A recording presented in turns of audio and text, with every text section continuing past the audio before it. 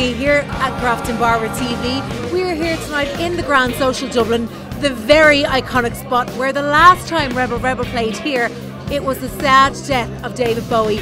The crowd is starting to form, and we're going to now speak to the lovely Peter Quinn, lead singer of Rebel Rebel. Peter, this is a very iconic venue for you. This is where it all began. That's right. We used to play here a long time ago. We used to play here a few times a year, and we built up our following here, I guess. And the last time we played was about 2.5 years ago, and it was the night that Bowie passed away, unfortunately. And we were sharing the stage with Bowie's guitarist, Jerry Leonard. So a lot of people, for some reason on Facebook, this big rumour started that Bowie was going to turn up at the show, just to, I suppose, just be around or something, because Jerry was here. Everybody got that impression that it was something that was going to happen. So when it started coming up on Facebook everywhere, people started to really think it was going to happen, you know. But as somebody said later on, I think a day or two later, a post came up saying it was a girl who said that maybe he was there and he just passed through on his way to the other side, you know. So it's got a really special sort of feeling about it for us, especially gone out now tonight to launch the 2019 Dublin Bowie Festival, and this is the first time we've played here since that night, you know. So Peter, you're a key player in the 2019 Dublin Bowie Festival. Well, I haven't been all that much involved since the first one was over, because the band got very busy, and it was basically left to John, who had started with me, John Burton, to do a lot of the work. So he carried that for the last few years and got a whole team around him and put it all together. So it's just gone from strength to strength, but we still play at it now. So it's a wonderful thing to be involved in, yeah. But you're internationally acclaimed, so when you say you still played it, when you think of a Bowie tribute act, Rebel Rebel is the name that everybody keeps coming up with. Yeah, we seem to be getting a great reputation, because the songs, my voice has always sounded like Bowie, and I never really heard it until just, I think in the last year or so, I've started to come to terms with that and actually started to believe it a bit, because I really found that hard to accept for a long time.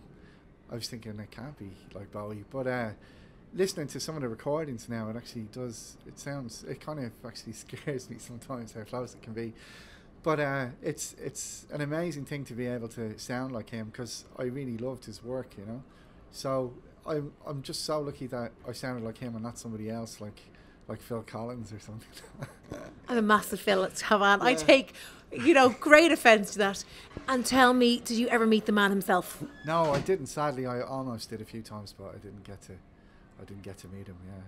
Yeah, he lived in Dublin for quite a while. He was here 17 times, believe it or not. But I worked in Temple Bar around the Merchant's Arch, and there's some pictures of him that circulated around the web a few years ago, where he was standing just up from the Halfpenny Bridge at the side of the Liffey, at the quay wall, with his wife, man. And they had kind of come up on the internet a few times the last few years.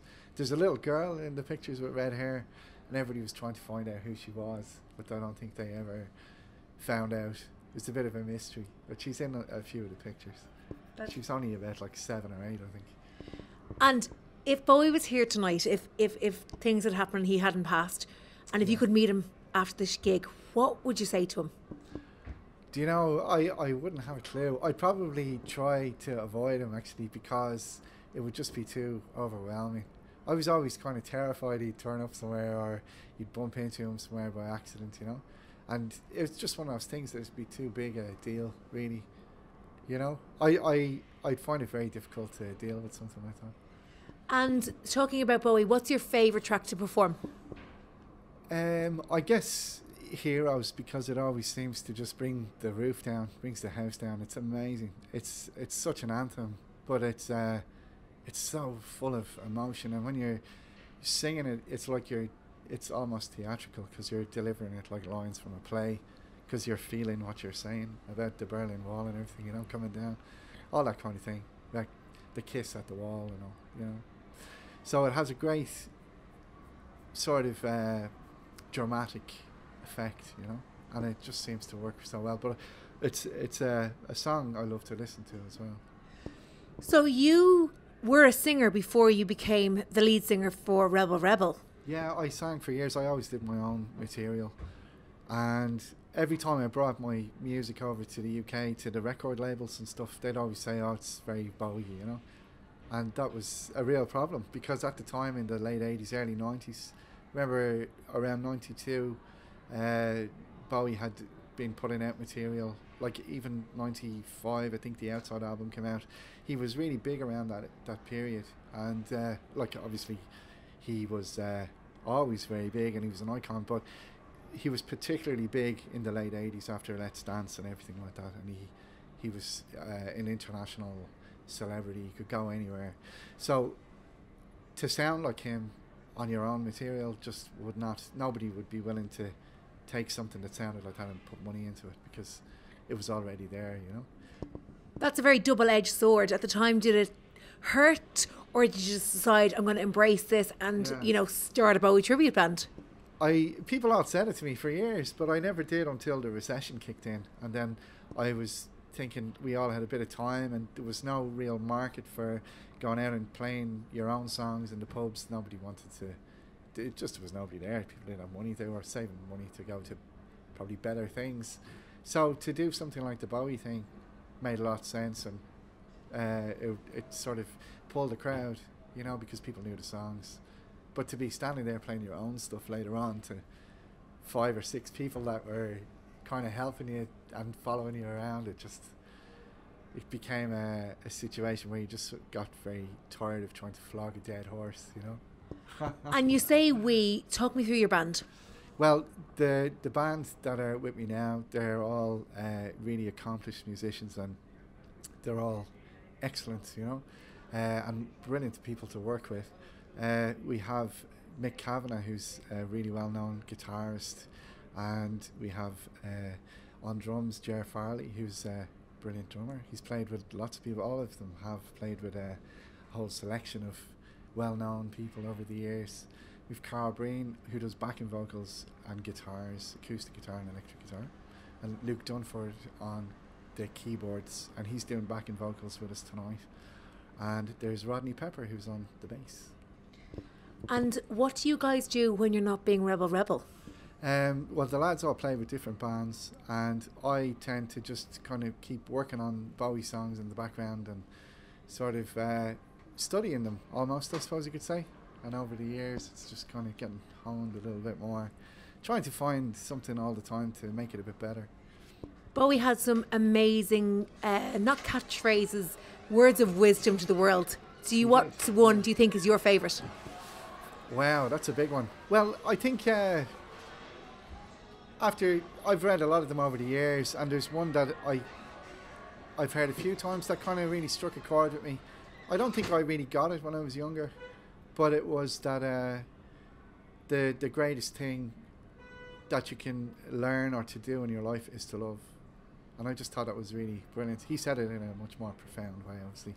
I can't remember the exact quote, but I thought that was a really amazing thing for a rock star to say, because you imagine they're much more destructive type of people in a way, you know, drugs, drink, hell raising, women, all that kind of stuff. But he sort of had a different side to him, where he was always on a spiritual quest. He was always looking for answers to the big meaning of life and all that sort of thing. So that's all in his music as well.